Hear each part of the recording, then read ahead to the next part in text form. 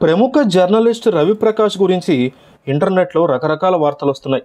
ఆయన మోసగాడని కొందరు, జనం సొమ్ముని హాస్పిటల్ పేరుతో లూటీ చేస్తున్నారని మరికొందరు తీవ్ర ఆరోపణలు చేస్తున్నారు. సొంత ఖాతాల్లోకి సొమ్ముని మళ్లించుకున్నారని మరికొందరు ఆరోపిస్తున్నారు. ఇవన్నీ సోషల్ మీడియాలో వస్తున్నటువంటి ప్రశ్నలు. కృష్ణా జిల్లా కూచిపూడిలో సంజీవని హాస్పిటల్ ఉంది. ఇప్పుడు ఈ హాస్పిటల్లో తక్కువ ఖర్చుతో వైద్యమని అందరినీ నమ్మించి ప్రజల నుంచి దొరికినంత దోచుకుని ఆసుపత్రి పేరుతో రవిప్రకాష్ అండ్ బ్యాచ్ జనం సొమ్ములు సేవ పేరుతో తమ సొంత ఖాతాల్లో మళ్లించుకున్నారంటూ కొంతమంది తీవ్ర ఆరోపణలు చేస్తున్నారు. కృష్ణా జిల్లా కూచిపూడిలో రవిప్రకాష్ సంజీవని 10 ఏళ్ల కిందట లిటిల్ హార్ట్స్ పేరుతో గుండె జబ్బుతో బాధపడుతున్న చిన్నారుల ఆపరేషన్ పేరిట విరాళాలు వసూలు చేసుకున్నారని ఆరోపణలు తీవ్రంగా ఉన్నాయి. ఈ యొక్క ఆసుపత్రి పేరుతో జోలెపట్టి మరీ వసూలు చేసి జనం సొమ్ముల్ని సొంత ఖాతాల్లోకి కొంతమంది మళ్లించుకున్నారనే వాస్తవాల్ని అధికారులు చూసి షాక్ అయ్యారంటూ వార్తలు వస్తున్నాయి. రవిప్రకాష్ సంజీవని ఆసుపత్రిలో జరుగుతున్నటువంటి అక్రమాలకు సంబంధించి కృష్ణా జిల్లా వైద్య శాఖ అధికారుల విచారణలో దిమ్మదిరిగే నిజాలు బయటకు వస్తున్నాయని కూడా ఆరోపణలు వచ్చాయి.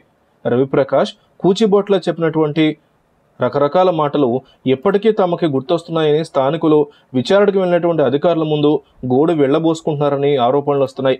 రోగాలు గనక వస్తే అటు విజయవాడ ఇటు మచిలీపట్నం వరకు వెళ్ళడానికి చాలా నరకయాతన అనుభవిస్తున్నటువంటి చాలామంది ముందుగా వచ్చి ఉచిత వైద్యం అందిస్తామని చెప్పారని అధికారుల ముందు వాపోయారట.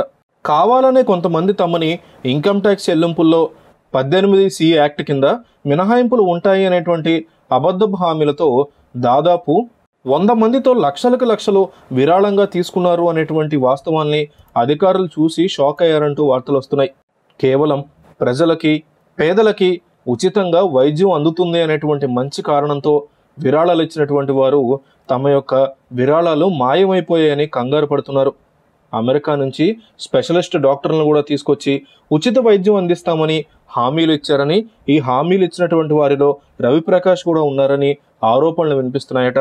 కొంతమంది చెప్పినటువంటి అమెరికా కథలు, మరికొంతమంది చెప్పినటువంటి సమాజ సూక్తులు విని మోసపోయామంటూ దాతలు జోల విరాళాలు చేయించినటువంటి వారు స్థానికులు అధికారుల దగ్గర గోడు వెళ్లబోసుకుంటున్నారని తెలుస్తోంది. ఇప్పటికే ఫోర్జరీ కేసు, నిధుల మళ్లింపు కేసులో రవిప్రకాష్ అరెస్ట్ కావడంతో సంజీవని ఆసుపత్రి కోసం సేకరించిన విరాళాలను కూడా రవిప్రకాష్, కూచిబొట్ల ఆనంద్ స్వాహా చేశారు అనేటువంటి ఆరోపణలు వినిపిస్తూ ఉండడంతో దాతల్లో ఆందోళన కనిపిస్తోంది.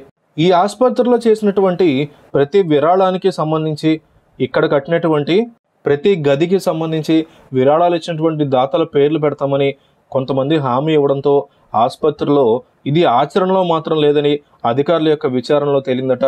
రవిప్రకాష్ యొక్క అరెస్టు తర్వాత మీడియా సమావేశం పెట్టినటువంటి కూచిబొట్ల ఆనంద్ దాతల పేర్లని హడావిడిగా డిజిటల్ స్క్రీన్ పైన ప్రచురించారని, అయితే ఆ స్క్రీన్ పై చూపిన పేర్లని, ఆ జాబితాని మీడియాకి ఇవ్వకుండా జాప్యం చేయడం మీదే చాలామంది దాతలు ఆందోళన వ్యక్తం చేస్తున్నారని ఆరోపిస్తున్నారని తెలుస్తోంది.